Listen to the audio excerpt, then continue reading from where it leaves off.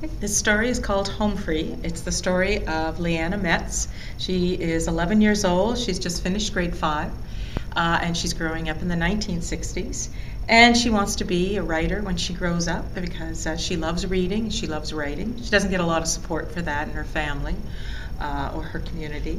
She also wants to be an orphan because all of the best books seem to be about orphans. The best book of all, of course, is Anne of Green Gables. But she also loves Jane Eyre and The Secret Garden about Mary Lennox and all kinds of other books where the parents just aren't there. When I was growing up, I thought Madeline was an orphan. When I got older, I realized, no, she was just in a convent school and her parents appeared to be somewhere. But Leanna has read all of these books, and she thinks that children who don't have parents telling them what they can and can't do every minute of the day have a much greater, better, more fascinating life than her run-of-the-mill, regular, boring life. So one day in that summer, a redhead orphan moves in next door to her, and she can't believe her luck.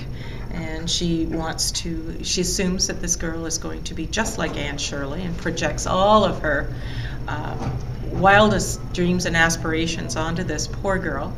And we know that Cassandra has a mystery about her. She won't talk about her parents. She won't talk about how they died. Leanna asks her over and over and over again. And every now and then she's very critical of her mother.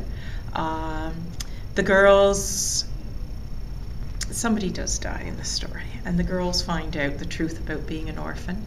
And they go off to a cottage for a wonderful week in the summer and come to understand their place in the world and in the universe and forge a very deep, deep friendship.